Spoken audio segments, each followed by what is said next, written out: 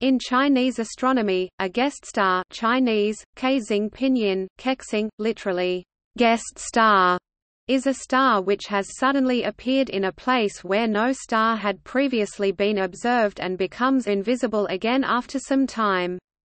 The term is a literal translation from ancient Chinese astronomical records.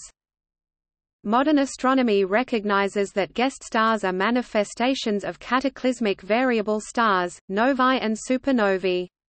The term, guest star, is used in the context of ancient records, since the exact classification of an astronomical event in question is based on interpretations of old records, including inference, rather than on direct observations. In ancient Chinese astronomy, guest stars were one of the three types of highly transient objects, bright heavenly bodies, the other two, Huizing Huixing, broom star, a comet with a tail, and Xingbo, fuzzy star, a comet without a tail, being comets in modern understanding.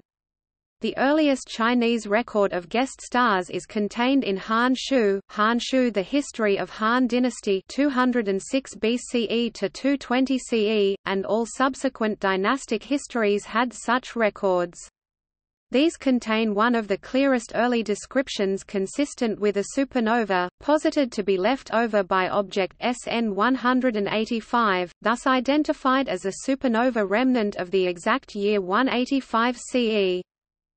Chronicles of the contemporary ancient Europeans are more vague when consulted for supernovae candidates.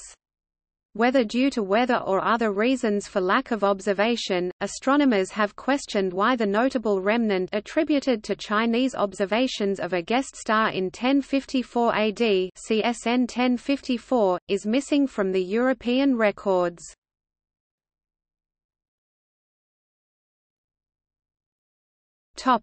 See also: